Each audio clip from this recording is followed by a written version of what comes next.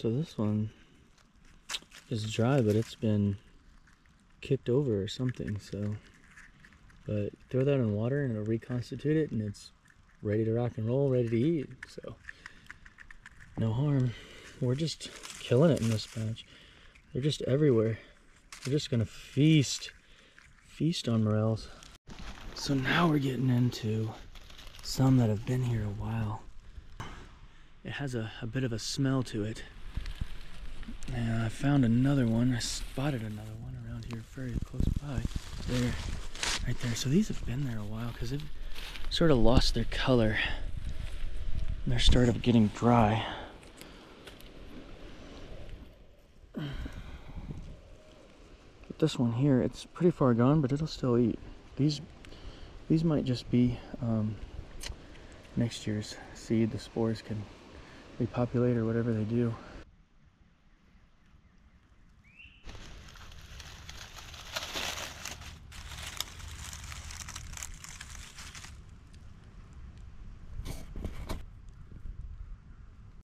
So a lot of the mushrooms in this batch have been in this kind of drainage ditch, and they're like sticking out of the side of the ditch, you know, which would be kind of representative if, you know, we had spores or something washing down here, and then the mycelium kind of stayed in a spot here at this low point, and then, you know, fruited out. This is kind of like, seems like it would be that way, you know, like in this waterway right here that goes into this bigger creek.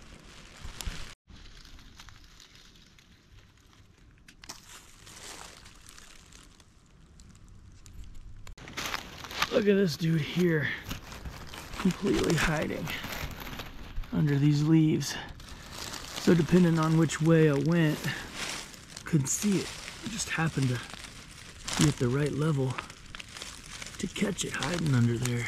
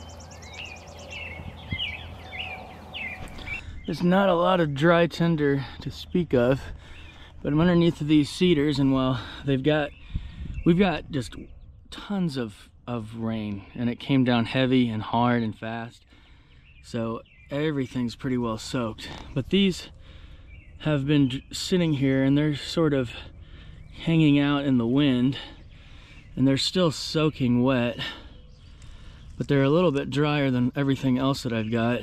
So I'm hoping that I can grab kind of this loose stuff off of here and try to get it to dry out, so it'll be my fire starter. This northern red cedar stuff starts really well, but like everything, it has to be kind of dry. So I'm gonna grab some of these little branches too. As they're smaller, it takes them a lot less time to dry out, and they burn a lot better, so they'll make pretty good tinder.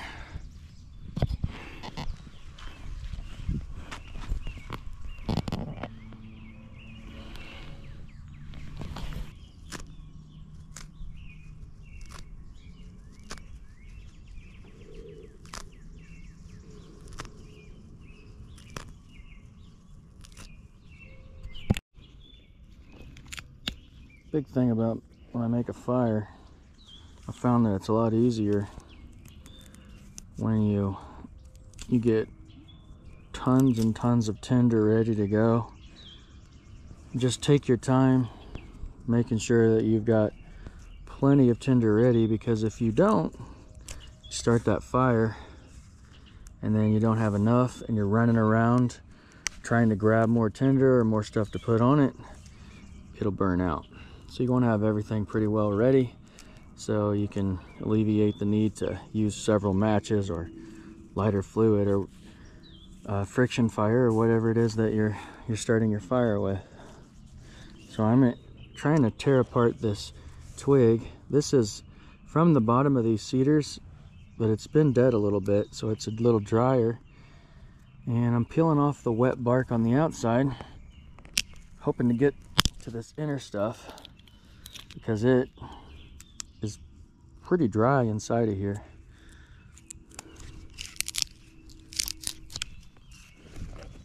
I can break it up and get it in smaller pieces. Go grab my knife and really slice it up into some small stuff, get stuff like this. That'll catch really good.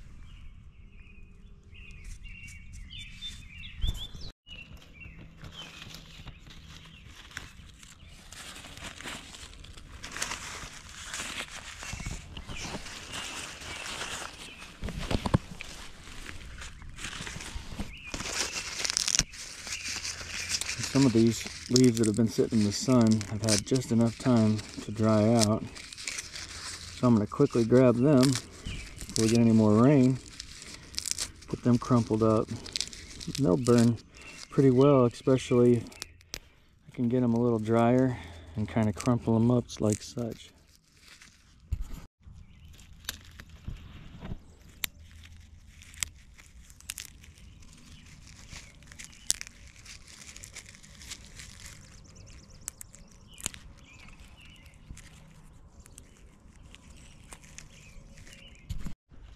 So nesting material like this is really good for starting fires.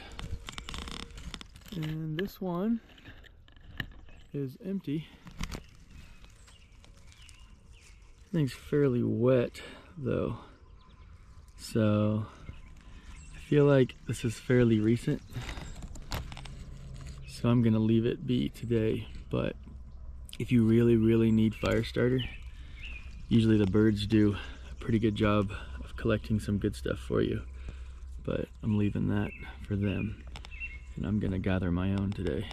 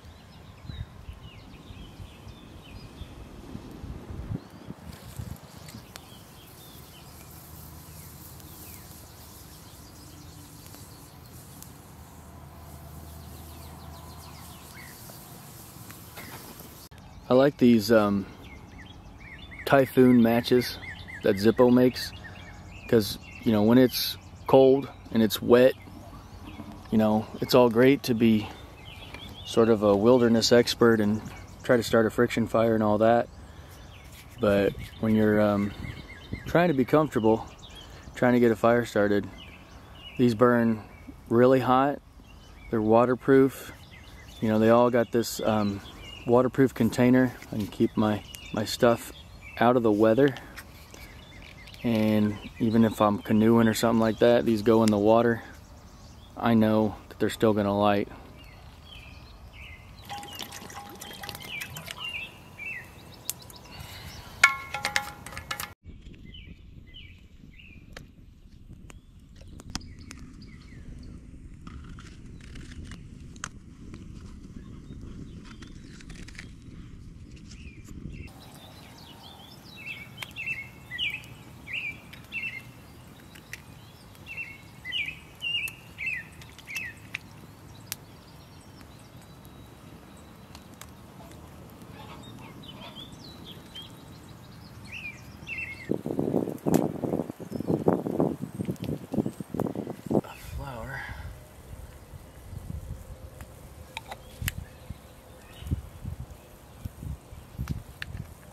Some pepper.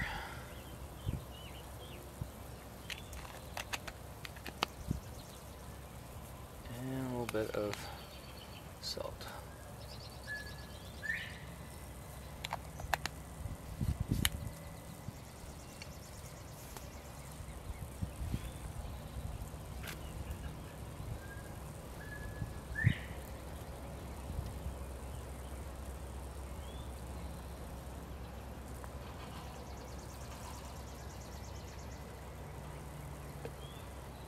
Doesn't really take much. Just have good flavor. Just slightly coat them with some salt and pepper, really. And the flour I just put on there because that's just the way we've always done it. Gonna have some pine needle flavoring in here for sure, whether I like it or not. I guess that's what you get when you hang out underneath of a northern red cedar patch. So I just have some extra virgin olive oil I'm gonna add here.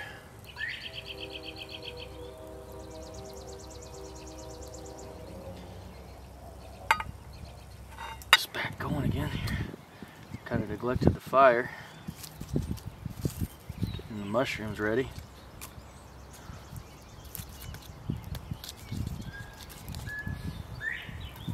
Start getting this oil hot. We've got a good bed of coal now, so as long as I can keep feeding wood to it, it should be fine. Gonna get that nice and hot there.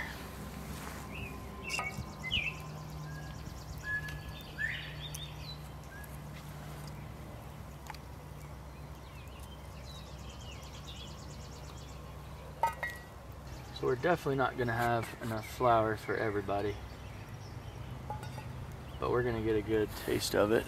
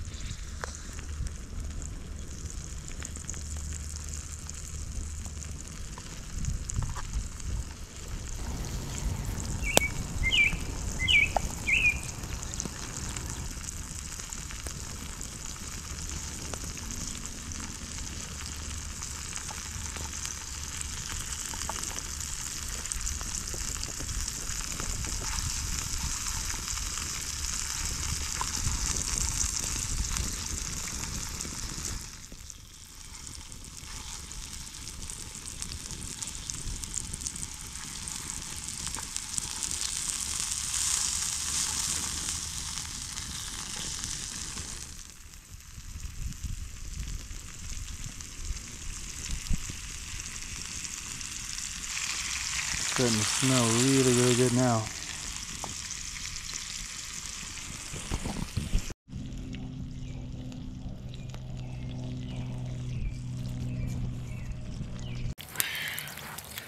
So, got the next batch cooking here over the fire. Got a really good bed of coals now, so we're really cooking them pretty fast, but got the first dish off, so give this a try. I've long since ran out of flour, so I've just been throwing some salt and pepper on them.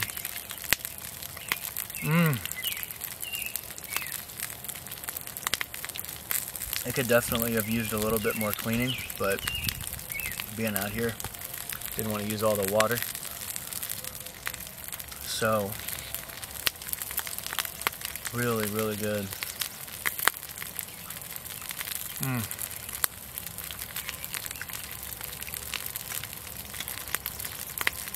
You know, I used to always fry morels, you know, in like vegetable oil and egg wash and breading, and that's all you could taste kind of is like the egg wash and the breading flavor. But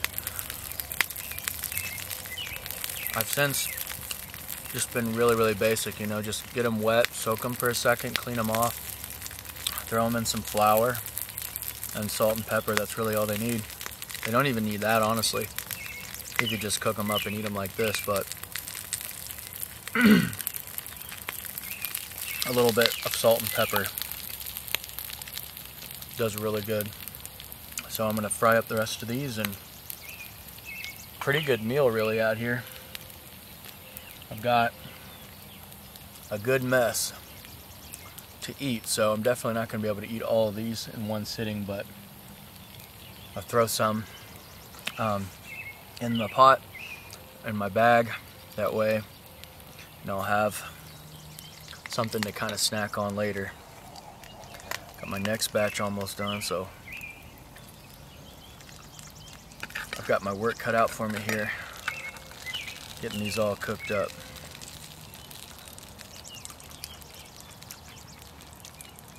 Man, that's hard to beat.